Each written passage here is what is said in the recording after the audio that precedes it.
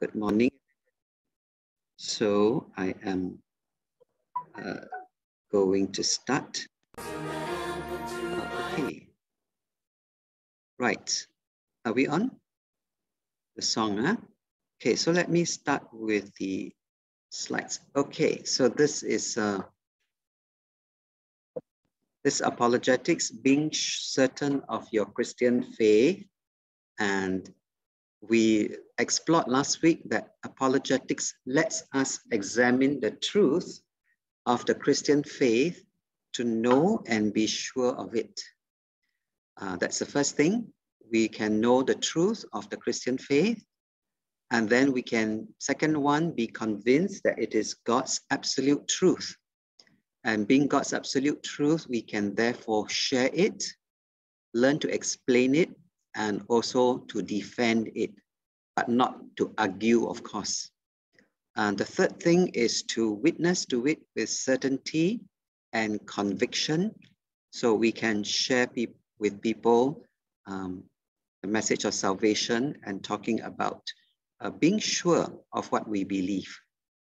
And fourth is apologetics lets us live out our faith in the midst of the endless and confusing truths in the world. There are so many people teaching all kinds of truths, and so it becomes Christianity becomes one out of many options.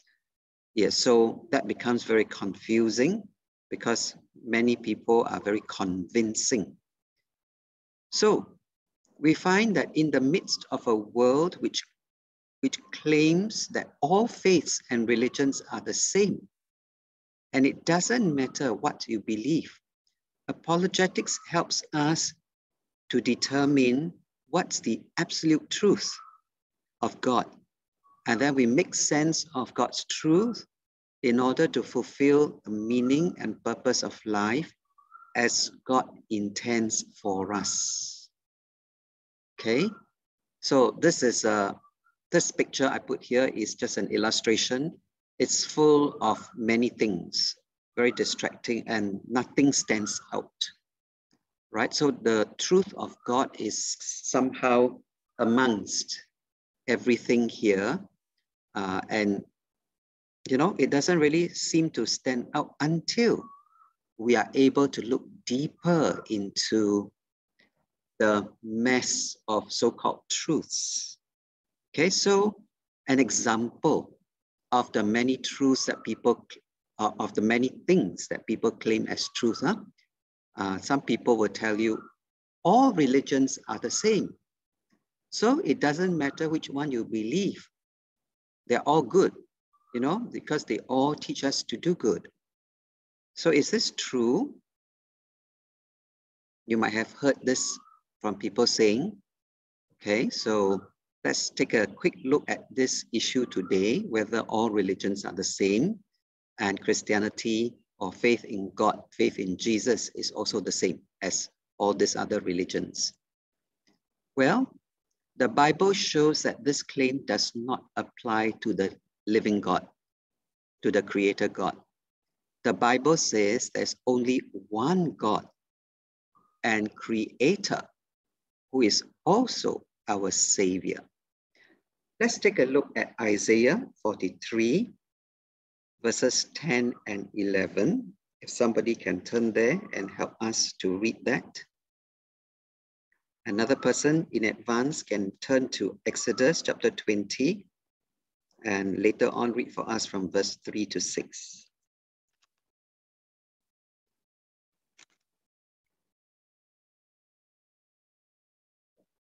Isaiah 43, verses 10 to 11. I read Isaiah 43, verses 10 to 11. You are my witnesses, declares the Lord, and my servant whom I have chosen, so that you may know and believe me and understand that I am He. Before me, no God was formed, nor will there be one after me. I am the Lord, and apart from me, there's no Savior. Thank you, Jack. Okay, if you read verse 12, it also says, I have revealed and saved and proclaimed. I am not some foreign God among you. You are my witnesses, declares the Lord, that I am God. So Isaiah 43 verses 10 to 11 tells us that the Creator God is also our Savior. So there's no other God, yeah?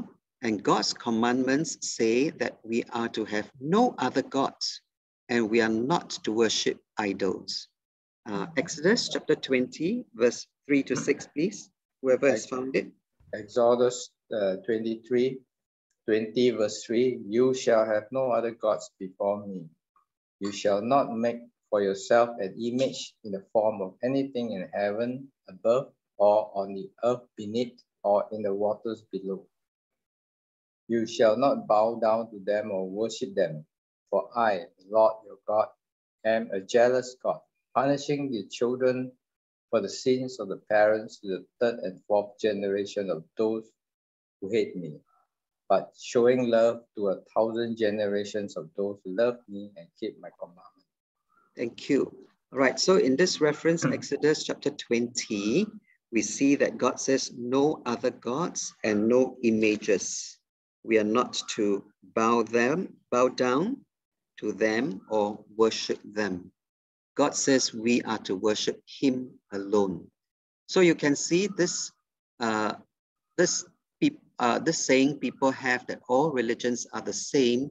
It doesn't matter which one you believe, because they are all good and they teach us to do good. Does not apply to the Creator God. Okay, so you can see, as I showed in this picture, amidst a mess of so many things, so many truths, inverted commas, yeah, we have to be able to examine carefully and see the truth of God deeper than what looks on the surface. So we have seen this picture before. Anybody was able to make out what it says? Let me continue first with Jesus taught. Jesus teaching, I am the way, the truth, and the life. No one comes to the Father except through me. That's John 14, verse 6. So once again, another reference in the Bible shows us there's only one truth. That is Jesus, and he alone gives us the way and the life through the Father. Right? And then one more reference, Acts chapter 4, verse 12. Peter confirmed by saying, salvation is found in no one else, for there is no other name under heaven given to men by which we must be saved. Okay, so we have explored these references in the Bible, and like mentioned last week, our position for the truth of this life and this world stands on the Bible. So we are getting words from the Bible to respond to all the beliefs and all the claims that people make. So maybe there's 1,001 or 2,002 claims that people make, but the Bible makes it very clear, not all religions are the same. Okay, they all teach us to do good. That's what people say. But we will see from the Bible that doing good alone is not enough, because God says that all our righteousness is like filthy rags. Can somebody turn to Isaiah 64, verse 6, please? And read that for us. Isaiah 64 verse 6. All of us have become like one who is unclean, and all our righteous acts are like filthy rags. We all shrivel up like a leaf, and like the wind, our sins sweep us away. Thank you, Kelvin. Right, so this reference says that all our righteous acts are like filthy rags to God.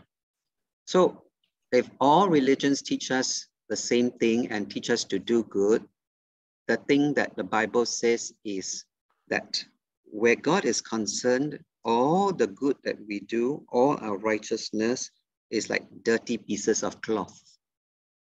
And they are not just ordinary good quality cloth, they are rags before God. So you see, all religions, no use. If they teach us to do good, is not enough. Okay, the key word is not enough. So the Bible shows that all other religions may be the same, but not faith in Christ. So no matter how good we are, we cannot do enough good to earn or deserve salvation to enter God's heavenly kingdom. All right, so this is the Bible's response. So has anybody else looked at this picture during the week to find out the message it says? Anybody managed to find? Yeah, this one you have to have a special way of looking at it. Okay, maybe we give it another try this week. I have put the 2 dots here, okay, the 2 blue dots here. What you do is you stare at the center between the 2 dots. And when you stare correctly, the 2 dots will become 3 dots.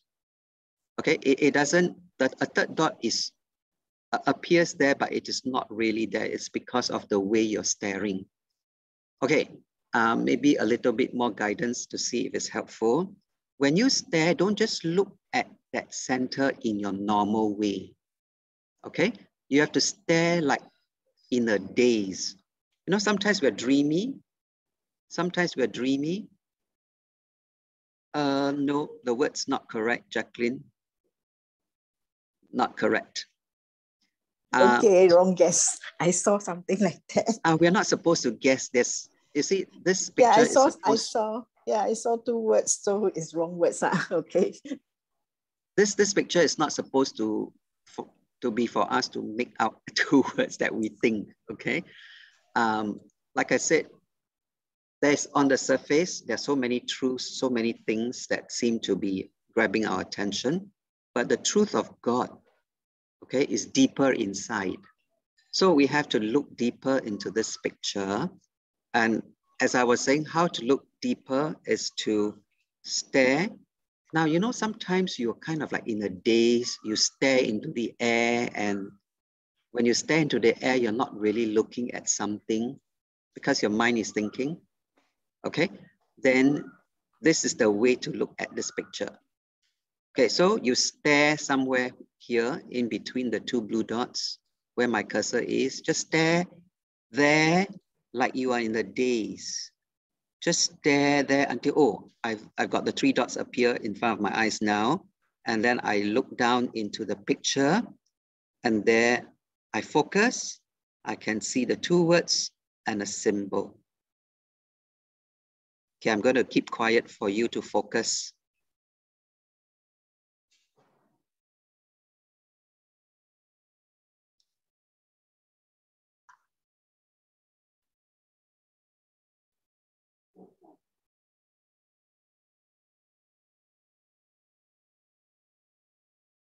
Okay, focus like you are in a daze, in between the 2 blue dots. Like you're blurred, you just focus there in a dreamy state. And as you focus, the picture, everything will be there, but you will see 2 words pop up. Like the quality of the picture will be like a mirror. Okay, the whole picture now will become a mirror-like kind of reflection, kind of clarity, and then you will see the 2 words and a symbol. Okay, Li Ling got it. Well done. Did you all see? Still cannot? Okay, so now I've got 2 people who can see it. Jacob can see and Li Ling can see. So the rest of you, when you get this picture later on, you can take your time to look at the 2 words, look for the 2 words and an arrow. Li Ling, did you see an, oh, sorry, I just told you the symbol. Okay, so that's the 3 things you should be able to see in this picture. All right, so I'm using this picture as an illustration or an object lesson that in the midst of this world, okay, Li Ling has got arrow pointing right.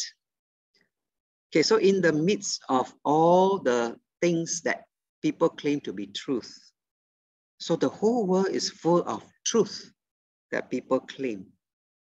And Christianity is, or the faith in God is buried right in the midst of so many truths. Yeah. And it's only when we begin to spend time staring, examining, especially the truth of God, that we see deeper beyond the surface and we see one way, only one way, and the arrow pointing us in the direction. Okay, so that is the Word of God, and through apologetics, we can actually therefore explore to find that one-way truth pointing us in God's direction. So let's move on. We know that faith in God, last week we have already explored, is intelligent and rational, and it's also historical and factual, right? It's intelligent and rational because God says, love the Lord your God with all your heart, with all your soul, with all your mind. Yeah, so loving God with our mind means we have to love God intelligently and rationally. Faith in Christ is historical and factual because there are facts just like World War I and World War II. There are history records, documents to show that they happened. So similarly, Christ is also a reality, right? The truth of Christ is also historical and factual. Faith in Christ is also objective and based on principles of truth. Okay, that's it for today, that picture. So let's go on. If the Christian faith is such an intelligent, rational, historical, and factual faith, then why do many people reject it? You see, in Christ's time as well as today, people reject out of ignorance. That's one reason.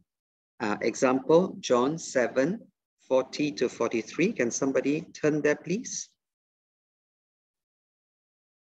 John 7:40 to 43.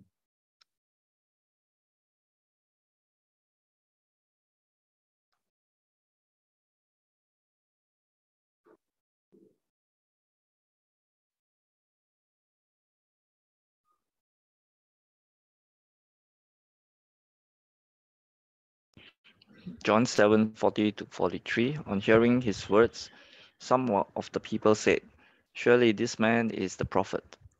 Others said, "He is the Christ." Still others asked, "How can the Christ come from Galilee?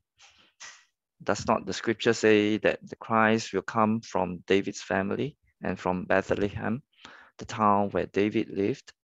Thus the people were divided because of Jesus. Some wanted to seize him, but no one laid a hand on him. Thank you, Kelvin. All right, so this passage itself, you see, with Jesus in their midst, there were already people who were not even sure about the truth about Christ. Yeah, they are debating whether Christ comes from Galilee and Bethlehem and so on, right? So they know a little bit, but basically they are ignorant. So some people resist faith in God, faith in Christ, because they are ignorant of the complete facts about Christ. They only know partial truth. And in their partial truth, they either believe the wrong thing or they reject Christ. So that's one reason people reject him, that is out of ignorance. Another one is pride and or fear. John chapter 12, somebody please, 42 to 43.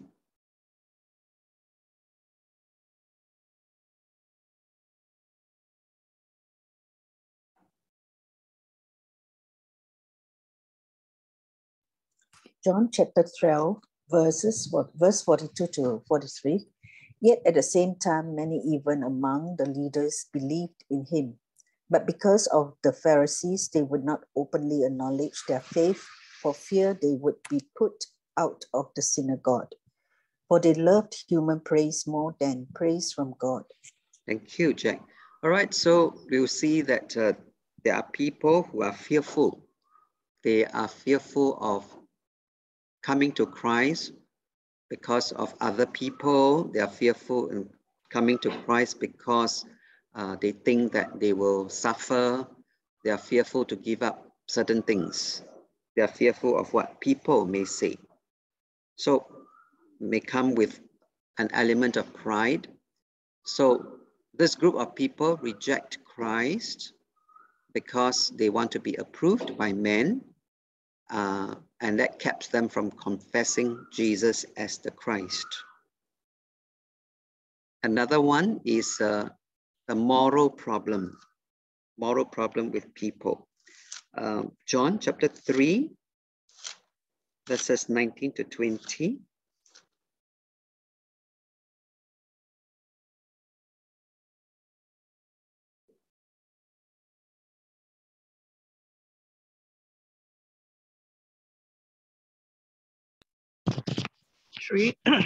Verse 19. And the judgment is based on this fact. God's light came into the world, but people loved the darkness more than the light, for their actions were evil. All who do evil hate the light and refuse to go near it, for fear their sins will be exposed.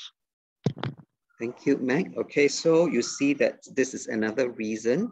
Some people prefer to stay in the darkness instead of light because their deeds are evil in God's eyes. And so they reject the evidence about faith in Christ because it would mean having to change their lifestyle. And the basic thing is they refuse to change. And today, many people making efforts to justify their ungodly lifestyle or refusal to change, they accept only evidence which supports theories that allow them to continue their lifestyle.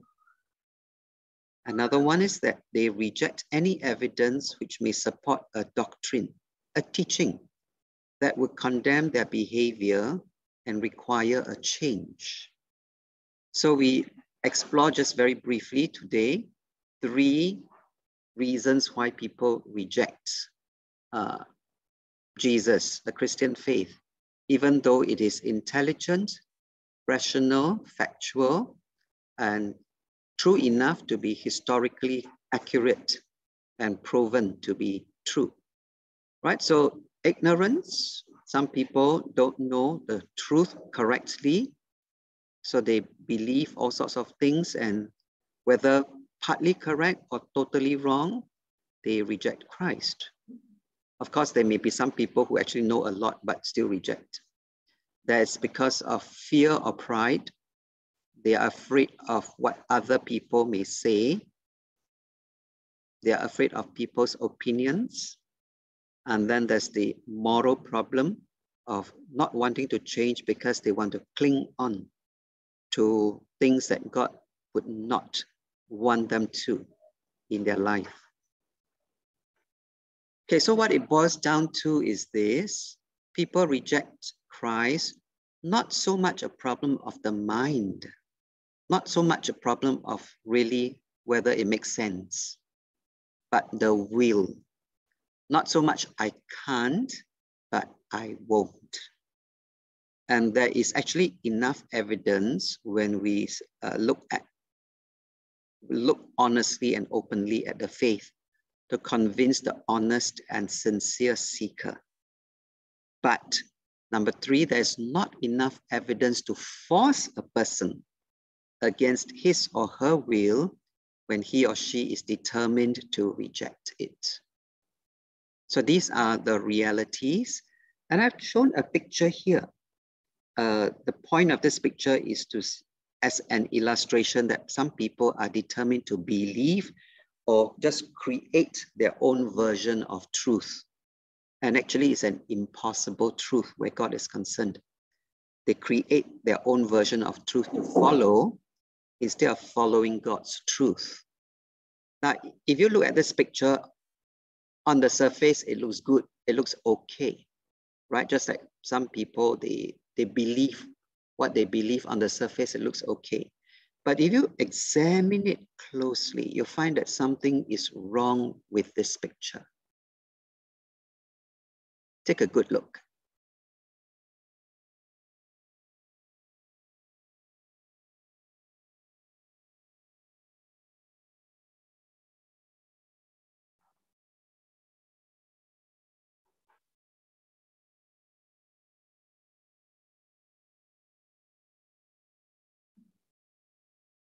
Can you see what's wrong with this picture?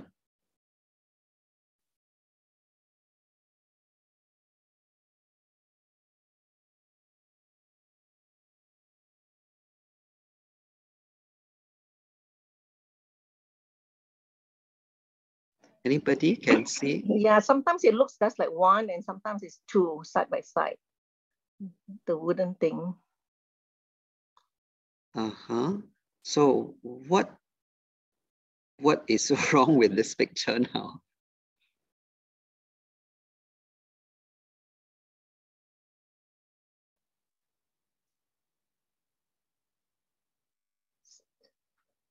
Seems like an optical illusion, you know. Uh-huh. So what is the illusion? The illusion is sometimes you see one, but it can be two, or it can be actually two, but you see as one. That will be need a bit of explanation because... Yeah, because from the picture, it looks like the shorter plank is on top of the longer plank of wood. But then again, when you look, it can be like side by side. Yes, thank you. On one end, on the left end, you see that the two pieces of wood, they seem to be one on top of the other. But as you move along to the other side, how come it's not one on top of the other? It's actually side by side. That's right. Thank you, Mimi. So does it make sense? Does it make sense? Is it possible in real life? In real life, this structure would be totally impossible. Yeah, but in this picture, it looks very good. It looks like everything is all right. But in actual fact, you cannot have one part, one end where the two pieces are actually one on top of the other. Then as you taper to the other end, suddenly they are side by side instead of one on top of the other. Right? So it takes a closer examination of this object for us to realize that this is not possible. So in the point of this object lesson is that some people, they are just determined to believe certain things. Okay?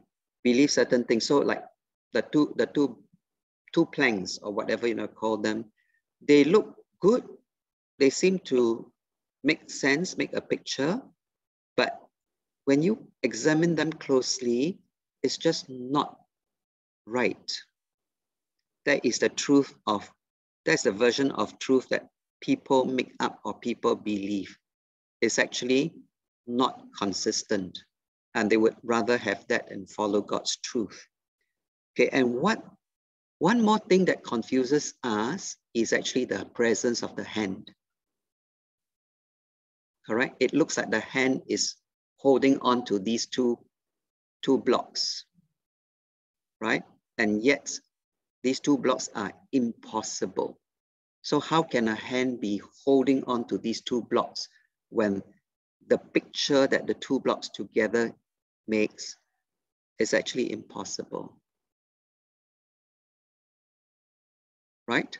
Okay, so like last week we had a picture, if you remember, of the girl's dress and her legs seem to have disappeared. Yeah, we have to make sense of it and realize the truth.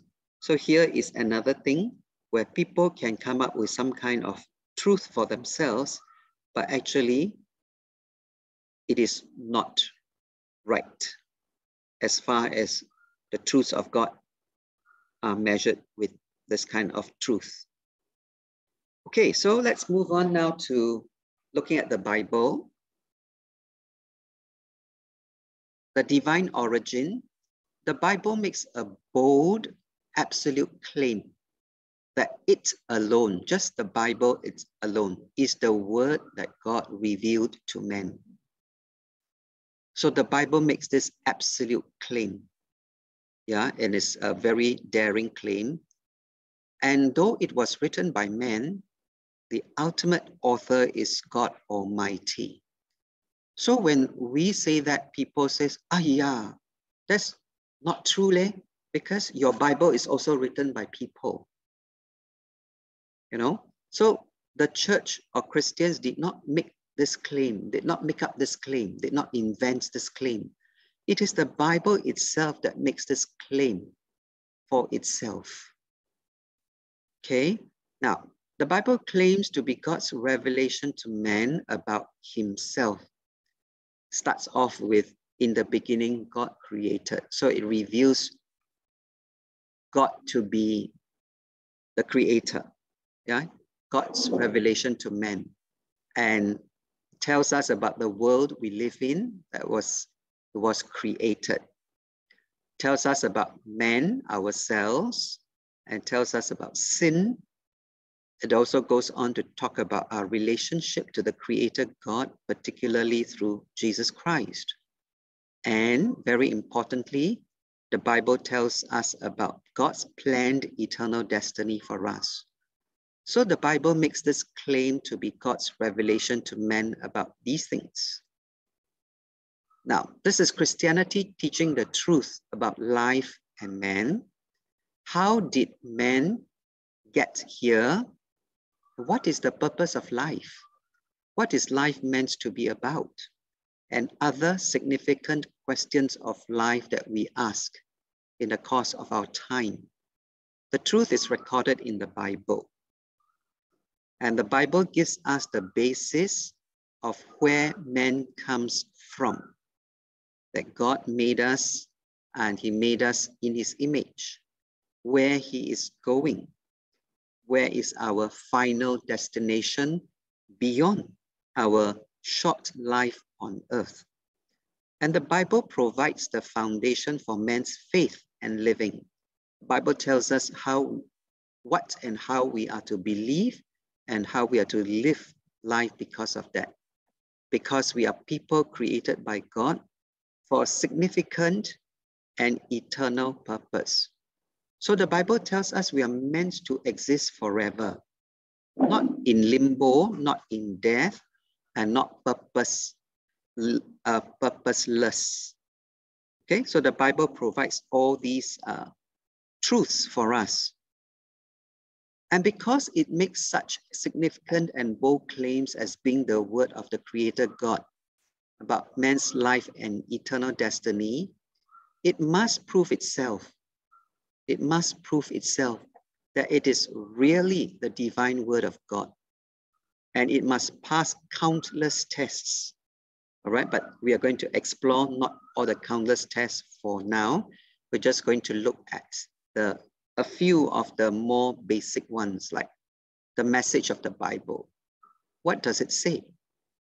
Which we have just kind of briefly mentioned here, right? And then its truth. Is what the Bible says true? Okay, and we are also going to, in the course of the series, going to explore how we know it is true. Here's one more important thing for us to know about whether it's true. It's whether it's accurately transmitted. You know, the first copy of the Bible that God gave to us, have people changed what the Bible said since it was first written in that very first copy until today? Okay, that's been a period of a few thousand years from the time the original copy was given to us by God, written by man, until today. Along the way, have people changed the teachings and the words in the Bible? That's very important, because if people have changed it, that means it no longer remains true to its original content and message. Okay, so the accurate transmission from the very first time God produced the first copy through man, and its relevance to us even today and to future generations. So these are some of the very basic and important tests that the examination of the Bible must be able to give us satisfactory, not kind of like satisfactory in the sense of being open and honest about it, not that we want to force the Bible to say exactly what we want it to say. Okay, so we will explore the Bible writers claimed repeatedly that they were transmitting God's very word, infallible and authoritative. Infallible means it's totally right, it's not wrong. Authoritative, it comes from God himself. And this is a huge claim that any writer can make. But that is exactly what the writers of the scriptures claimed. For example, 1 Peter 1:25, the word of the Lord, says there, stands forever. So it is supposed to be relevant forever until the end of this world. And that's a long time. We don't even know when the world is going to end. And 2 Timothy 3:16, all scripture is God-breathed. Sorry, not supposed to have the apostrophe S. All scripture is God-breathed. That means it comes from God himself and is useful for teaching, rebuking, correcting, and training in righteousness.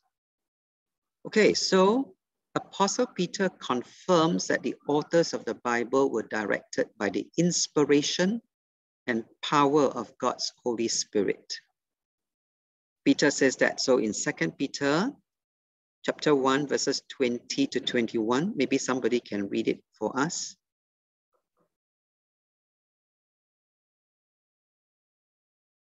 Above all, you must understand that no prophecy of Scripture came about by the prophet's own interpretation. For prophecy never had its origin in the will of man, but man spoke from God as they were carried along by the Holy Spirit. Thank you, Mac. Okay, so you see that no prophecy of Scripture came about because the prophet interpreted it himself. Yeah, and the reason is prophecy, the origin of prophecy is not in the will of man. That means it is not human being who prophesy, but it is the people speaking from God. God is the source behind their prophecy, behind the words they say, as they were carried along by the Holy Spirit. So that is the idea of all scripture is God-breathed. Okay, that is to say, it's carried along by the Holy Spirit. That means the Holy Spirit put the words in the person's mind or the person's mouth. Okay, and that is how over 2,000 times in the Old Testament alone, there are clauses such as the word of the Lord came to. That means God said something to somebody, or God said, very direct. So let's explore this question that must be burning in your mind as we said all these things. How can we understand that the Bible can be written by human hands and yet be the revealed word of God? Yeah, we've said so much about what the Bible says. Now let's look at this real issue. God is the originator of these words, but how can it be written by human hands? So I give an illustration by looking at this question in this way. How can God be the author of the Bible since it is written by human hands? Now, the same question can be answered using the application to many things in this world. For example, here is a Taj Mahal, right? It's a very majestic, beautiful structure. And we say that Shah Jahan built this Taj Mahal for his wife. But then the thing is, He did not lift a single finger. He did not lay a single brick to erect this magnificent ivory white marble mausoleum. Yeah, he didn't touch a single brick to build this beautiful structure. So how can we say he built it? Well, simple reason is he authorized it, right? He authorized it, and at the end of it, when it's done, we say he built it. So something similar. Talk about the originator. Okay, so we have the idea of an architect or a designer. And an architect does not actually use his hands to build a cathedral or a structure, something beautiful or majestic, but he is recognized as its builder. See, he himself does not use his hands to do a single thing in building that, and yet he's called the builder. Why? This is because he is the brains. He is the intelligence. And down here, I say he is the designer behind what the building is supposed to look like. He sets down the design in the form of a blueprint. In other words, the architect takes a piece of paper and he draws out the exact measurements. The architect draws out the exact measurements of what he wants that building or that structure to look like. He gives very specific measurements, and so it becomes what we call a blueprint. And this blueprint is the instrument to guide whoever is going to build the actual structure. So the architect does not have to lay a single finger. All he needs to do is to be the intelligence or the brains behind that whole design of that building with the exact specifications. So in the same way, we see that God does not have to exactly use his hands to write the Bible, but he's still the originator, just like the architect is the originator of the design and the blueprint for the building. So God himself does not actually write the Bible books with his own hands, but he initiates the writing of the Bible books through the divine inspiration of his Holy Spirit, right? And just now we said all scripture is God-breathed. That means the Holy Spirit is the one that puts the words into the mind of the Bible writer. And behind it is the intelligence that is God himself. Just like the architect is the intelligence behind a building that we will ultimately see. So that's the originator. Now let's talk about the work done. Yes, an architect designs the blueprints. He is the brains, the intelligence behind how the whole thing should look like. Then he engages a team, yeah, to build the structure of the house. And this team will use the blueprint as the instrument to guide them. Okay, so that will include the engineers, the contractors, the construction workers, and so on. It's a big team of people, and they will follow the blueprint and build exactly according to all the measurements and specifications. So similarly with the Bible, God also engages a team of people to write down the Holy Spirit's inspiration for each of the Bible books. So the same principle applies whether for architect with a building or God with a Bible, right? It is the intelligence behind directing the production. So what we have is the finished product from architect to the completed building. Similarly, from God to the Bible that we have. And that is how we have the divine origin possible, that God is the author of the Bible. Now, Let's move on to the Bible repeatedly declares that it is inspired directly by God himself and that it is free from error. The Torah means particularly the first 5 books of the Old Testament, reveals that God actually wrote a portion of the scriptures. Just now I said God did not even use his hands to write, but not 100% true, because the 10 Commandments, God actually wrote the 10 Commandments on tablets of stone with his finger.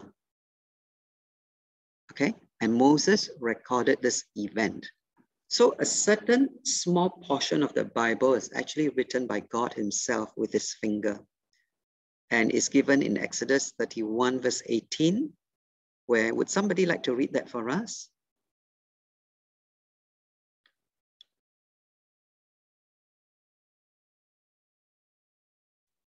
When the Lord finished speaking to Moses on Mount Sinai, he gave him the 2 tablets of the testimony, the tablets of the stone inscribed by the fingers of God. Exodus 31 verse 18.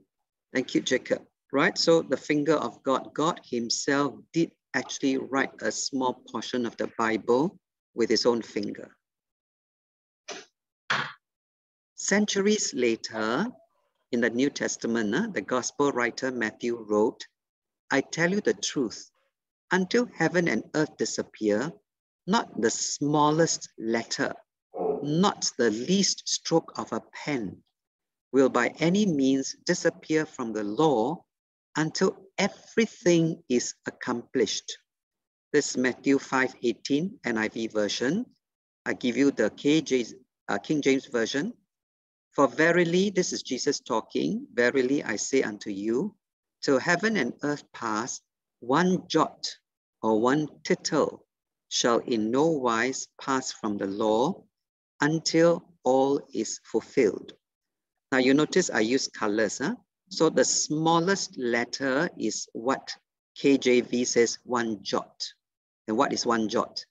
One jot is the name of the smallest letter. For example, in Hebrew, it will be the letter called the yod. Okay, the letter called the yod. And you know what the yod looks like? It looks like a little comma. Okay, the yod in Hebrew looks like a little comma, except that it is floating in the air, not on the line. It's floating in the air.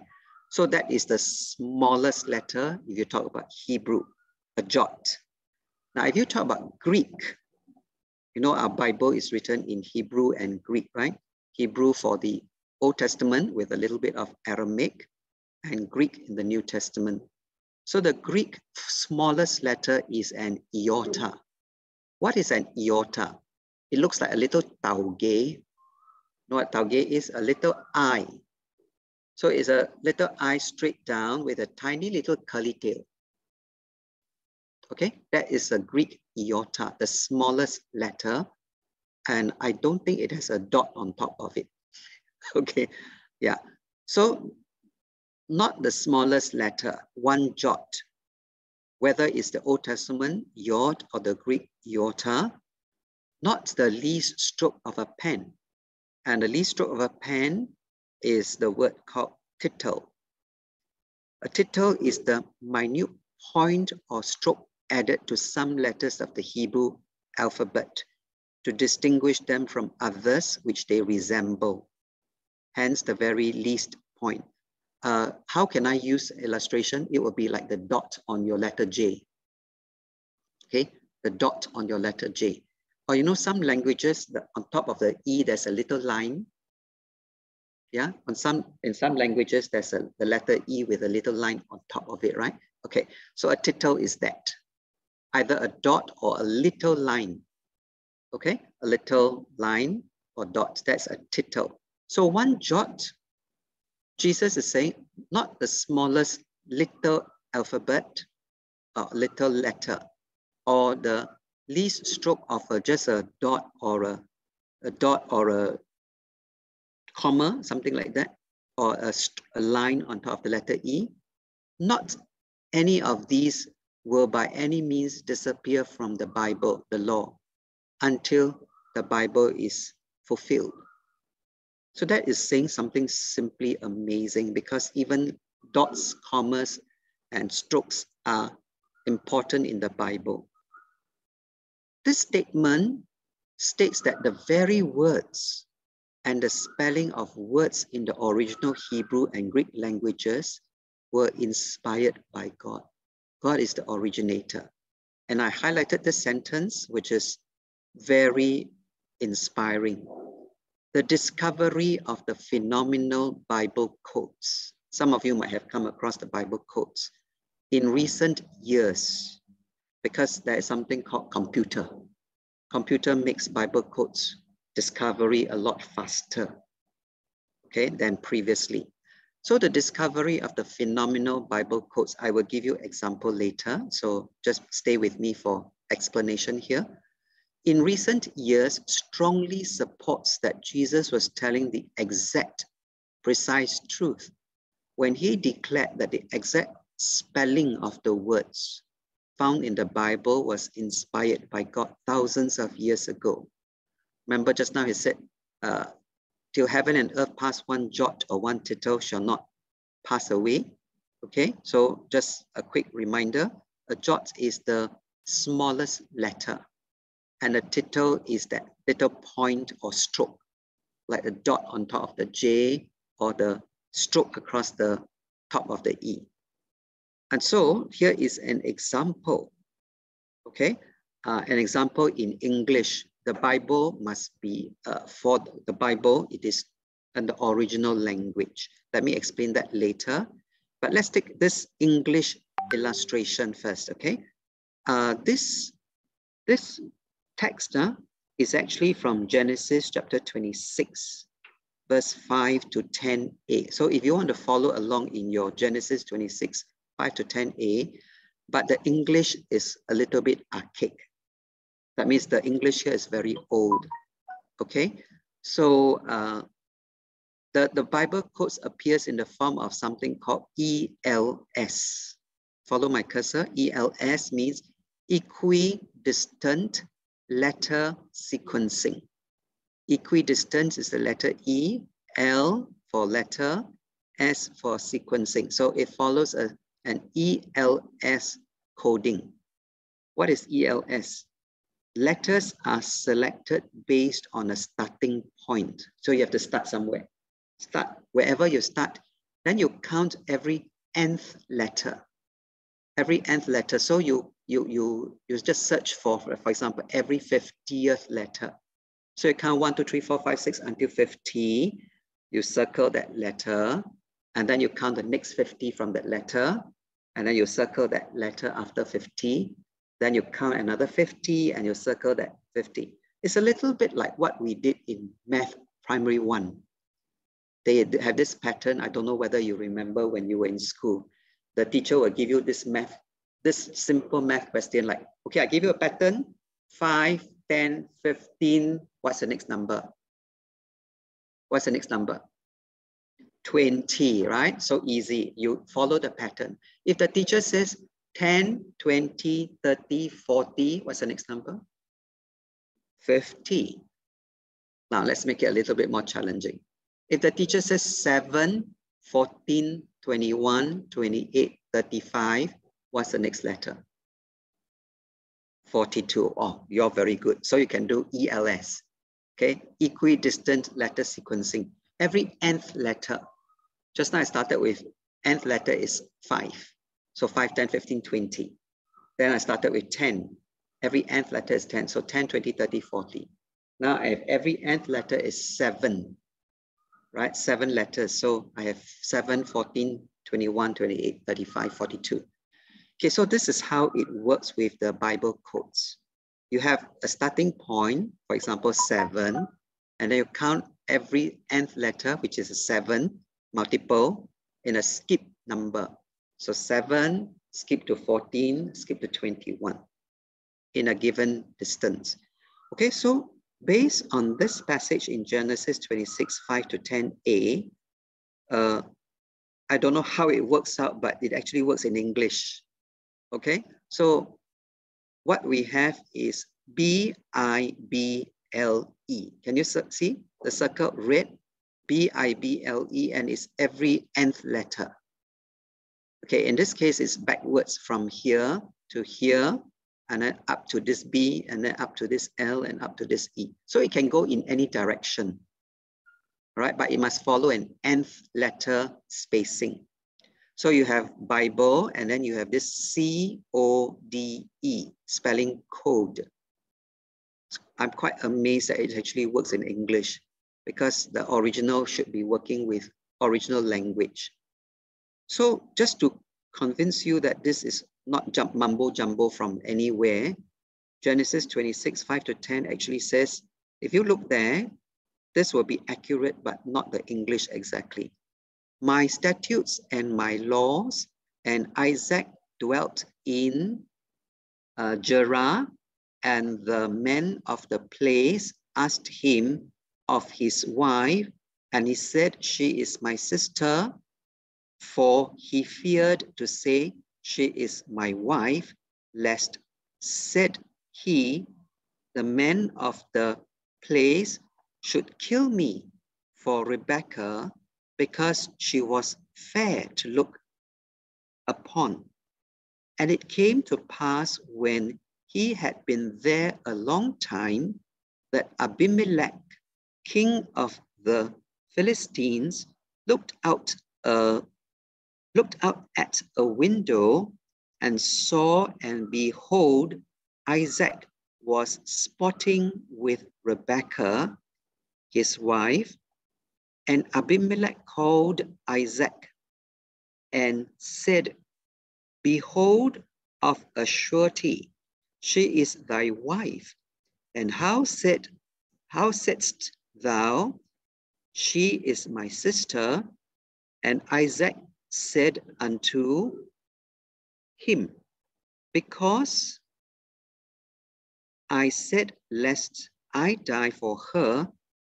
And Abimelech said, what is blah, blah, blah. Okay, so you can see it is actually a story. I'm not producing rubbish. Okay, so the discovery of the Bible codes in recent years strongly supports that Jesus was telling the exact truth when he declared that the exact spelling of the words in the Bible, that should be in Hebrew for the Old Testament and Greek in the New Testament, was inspired by God thousands of years ago when he wrote it. So if people have changed, you know, just now we said, if people change the writing, change the words, then this whole pattern will all be disrupted. So let's take a look at a real one. Okay, so now you see it's not English anymore. This is all the Hebrew letters. Okay, these are all Hebrew letters. Look like Tauge, right? Very weird to us with English. But you know, Barack Obama, he can also be found. Oh, sorry. Barack Obama, he can also be found inside the Bible codes. So somebody very nicely on the internet has given us Barack Obama, the name is in blue, so boxed up in blue. Now remember, this is Hebrew, not English. Okay, and then purple, this pentagon shape, president. So there you go, president. And then the black box, father, your father. And there's the Hebrew word here beside the English word for you to reference and check. Barak, this six-sided pink shape. So there you have Barak. And then you have the red circle in the USA. So your red circle. And then Islamic, you have this, looks like a brick shape. Okay, Islamic. So you have all these words to reveal Barack Obama in proximity to each other. So that's a Bible code example. Then you have another one. This is Donald Trump. Okay, so you have the green for Donald here. Then you have the dark blue for president. So dark blue, sorry, this thing is blocking the way. Sorry, let me. Okay, dark blue up there. Sorry, it's blocked by the screen sharing thing.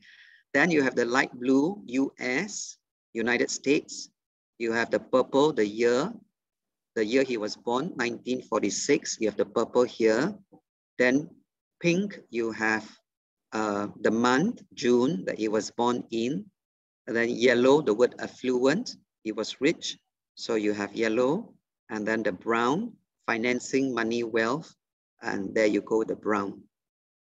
Okay, so there you have Bible code referring to Donald Trump. Then you have another one in history, Holocaust. Okay, in our time, all peoples whose goal is to annihilate, destroy, the Jewish people are considered to be the spiritual descendants of Amalek. You don't know who or what is Amalek? That means you didn't read your Old Testament. But the point here is Amalek is considered symbolic of all peoples whose goal is to annihilate or destroy the Jewish people. So the date 9th of Av is a date on which many tragedies occurred. With respect to the Holocaust, it was on the 9th of Av, July 23rd, 1942, that the first group of people from Warsaw were put into the cattle cows going to the death camp of Treblinka. Right, so here is just a little illustration of the Holocaust in the Bible codes. So we have in the Holocaust here, didn't tell us what color, but you can spot it here. Okay, and this one, and then Amalek would be this one. Okay, this letters here in Hebrew would be this one here. Oh, by the way, when you read Hebrew, it's not English style from left to right. You have to read it from right to left. So opposite direction from English. Yeah, okay. Adolf Hitler is this one. So where do we have Adolf Hitler? This one here. Okay, this way, Adolf Hitler. And then the 9th of Av would be this one. Exactly, you see, this letter equivalent to the M. Okay, this letter equivalent to the B in English. So you have the 9th of Av. All right, so there you see the Holocaust is also embedded in the Bible codes. Here's another very interesting one. From Isaiah 53, verse 8 to 10. Now, Isaiah 53, 8 to 10, you have the English version, and here is KJV, and this is the Hebrew text. Okay, the Hebrew text with all the tauge. Okay, so can somebody read for us the English?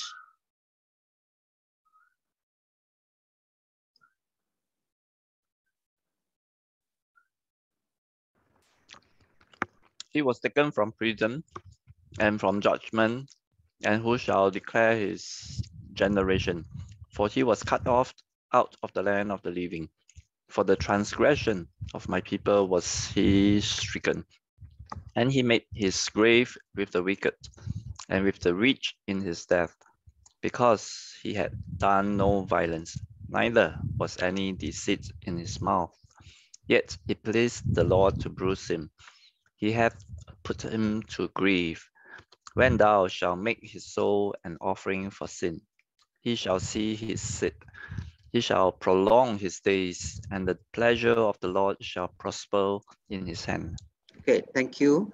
So this is King James Version, a bit difficult to follow, but if you want to look at simpler modern translation, go ahead, okay? But as an illustration, Hebrew text does not change, not like Hebrew, English has a lot of translations and paraphrases, but the Hebrew text remains unchanged. Okay, so reading from right to left, from here to here, and then from here to here, okay, you see the Bible code equidistant letter sequencing. You have this, this is the yod. Just now I was telling you the smallest letter in Hebrew is the yod. So it's this little letter here that looks like a comma, but in the air. Okay, a comma, but floating in the air. So when you do the ELS, you actually have this two words popping up, okay, from backwards from here, the yod, and then the equivalent of the letter S here, and you will spell Yeshua Shemim, Shemi, Yeshua Shemi, and in English it means Jesus is my name. Okay, all of you, I think you're familiar with the name Yeshua, right? So this is the Hebrew spelling for Yeshua, Jesus, translated in English, and Jesus is my name. Remember, it's from right to left, okay? So these two words in Hebrew, in English, is Jesus is my name, and is found in this particular passage of Isaiah 53, verses 8 to 10. You can see here, this is translated over here, okay? And so this, he was taken from prison, he was cut off from the land of the living, he made his grave with the wicked, with the rich in his death. He had done no violence, no deceit in his mouth. It pleased the Lord to bruise him. And down here, it does not mention who is this he, but embedded in Bible quotes, it says, this he, Jesus, is my name. Isn't that amazing? Okay, when we read it in English, we don't see a name. This he seems to be mysterious. But when we discover the Bible quotes, we actually discover embedded in this passage that this he is, God has hidden this message to say, this he, Jesus is my name. Isn't that amazing? Right? So you see the Bible, if somebody had changed the Bible words, this whole pattern would all be disrupted. Okay, all this, Jesus is my name, and just now Barack Obama and all the other things, they will never pop out if people have changed. Okay, so some people not convinced, but the Bible quotes actually is very amazing, right? So let's explore more, but some people may think, the mere fact that the Bible claims to be the word of God does not necessarily prove that it is such. But with the combination of the Bible quotes, we have seen that it is truly amazing. For because there are other scripture books of other religions that make similar claims. The difference is that the scriptures contain convincing evidence as being the word of God. So we're going to explore the unity and harmony of the Bible, okay, how it makes sense.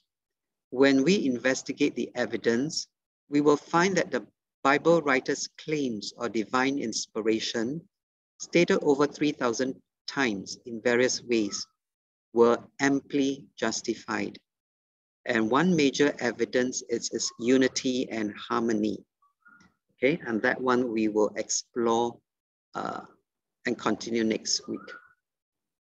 Okay, so what we have seen for today is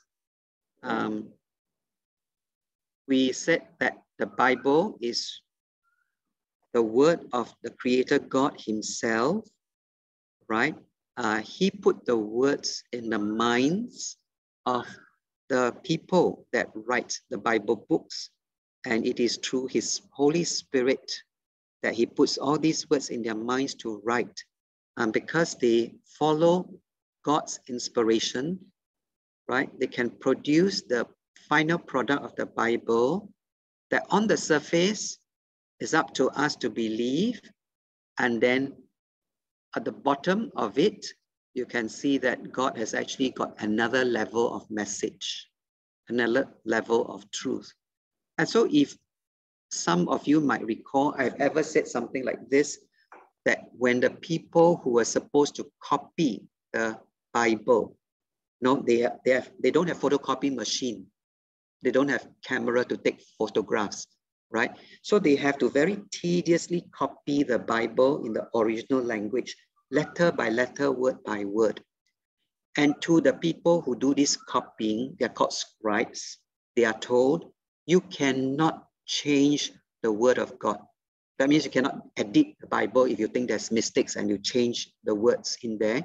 Because if you do, you destroy the fabric of the universe. Some of you might remember me saying this before. You destroy the fabric of the universe. And this Bible quote, surprisingly and amazingly, is actually evidence of that.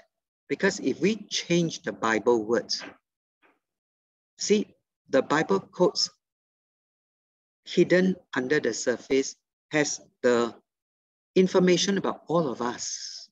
So if you can find the Bible quotes software program, right, and use it, you can actually probably find your name somewhere in the Bible.